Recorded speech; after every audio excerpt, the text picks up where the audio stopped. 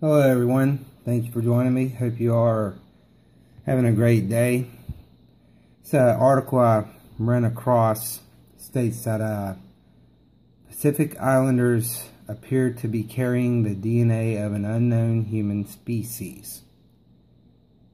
Now the reason I say this is a possible Mandela effect because why hasn't this been discovered until now? The thing about this Mandela effect, I think there's a lot of confusion out there. Folks seem to think it has to be something in the past that has changed. The past has nothing to do with the Mandela effect. There's a video online, talks about D-Wave computers. The creator of them is talking about how these computers can access parallel universes, how it can exploit these universes, and how these computers can make changes in our universe. So, with technology at the state that it's in currently, as advanced as we've become, science fiction has become science fact. And these changes that we all are witnessing, those of us who will admit to seeing the changes, those of us who embrace seeing the changes and try to understand the changes, it's very strange. I mean, there are so many changes out there, from Chick-fil-A to the JFK assassination, that it's just mind-boggling.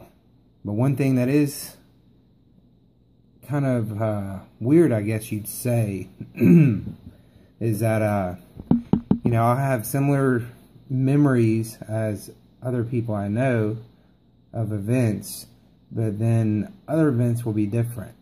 Like, for instance, I remember Luke, I am your father, and I remember 4 people in the JFK limo. But there are people that remember Luke, I am your father, but remember 6 people in the JFK limo. So I really don't know how many different universes are merging currently, but it's pretty weird stuff.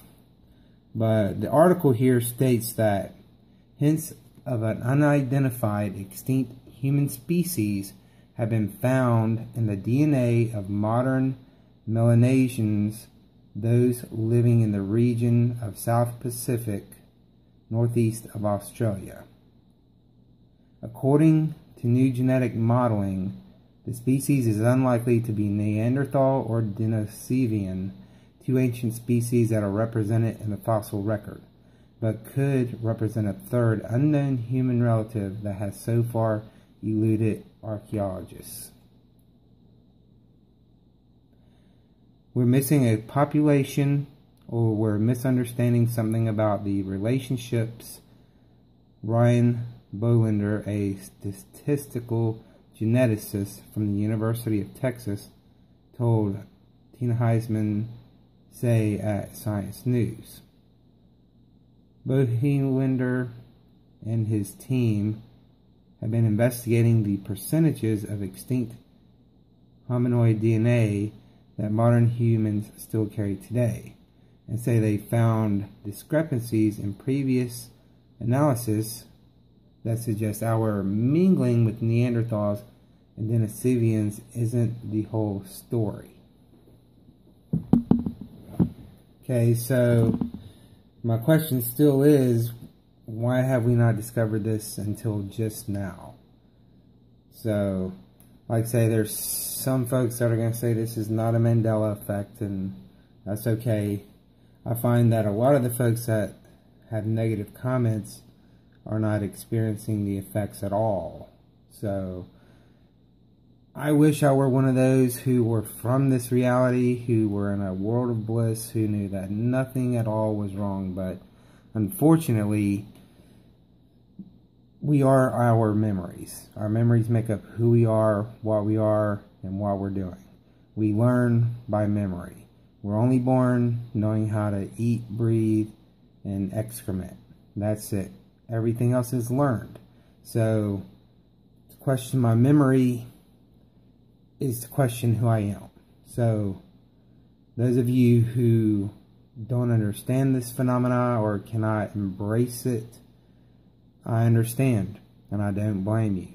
I wish I could be in that state of bliss as well. On with the article. It is thought that between 100,000 and 60,000 years ago, our early ancestors migrated out of Africa and first made contact with other hominoid species living on the Eurasian landmass. This contact left a mark on our species that can still be found today, with Europeans and Asians carrying distinct genetic variants of Neanderthal DNA in their own genomes. And that's not all they've given us. Earlier this year, researchers investigated certain genetic variants that people of European descent inherited from Neanderthals, found that they are associated with several health problems, including a slightly increased risk of depression, heart attack, and a number of skin disorders.